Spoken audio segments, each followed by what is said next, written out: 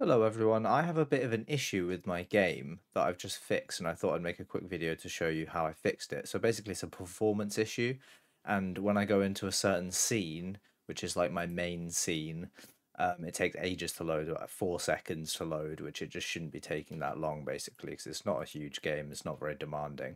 So what I basically did to fix it is first I had to find out the cause of the issue, right? So using the profiler, which is just you go to Windows and then you go to Analysis and then you go to Profiler. You just click that and it will open up this profiler settings. So I've just clicked load that scene that I was talking about, and you can see if I just skip a few frames here, you can see that massive spike.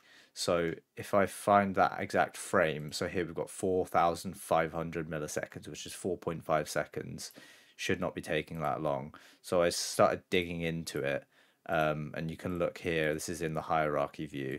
I can see that it's this wait for async operation to complete. Basically, it's preloading. It's something to do with loading, preloading it. And I did basically some digging around it.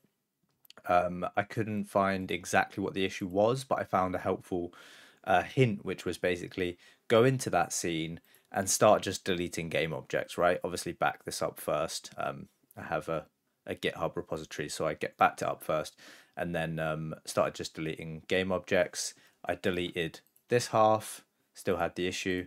I deleted this half, and then suddenly it took about 300 milliseconds to load, so it was way quicker. So okay, the culprit's in here. So basically, I narrowed it down to this music component, this music game object, and I had a look at this level music director script. It didn't seem like the script itself was causing the issue, so I was looking at the tracks and thought, well, maybe it's trying to load all of these audio tracks at the same time, and that's what's causing the issue. And I did another bit of Googling and basically found out that if you have your tracks set to decompress on load, then it does take a long time. So what I did is I went through and I changed all of these to streaming instead of decompress on load, and I just got way better results. So I'll show you. Okay, so I've just gone through every single track. It does take a while to change it all to streaming. That needs to just do a bunch of stuff, but it has finally done all of that now. So if I go and I try and load that scene again, so that was me loading the scene, and you can see here this is sort of the frame that it did that loading in. So that update preloading is now down to 300 milliseconds, and that same frame was taking 4.5 actual seconds, so 4,500 milliseconds before I made that change. So yeah, that was the issue. That was the solve. I hope that's helped out some of you with your own games.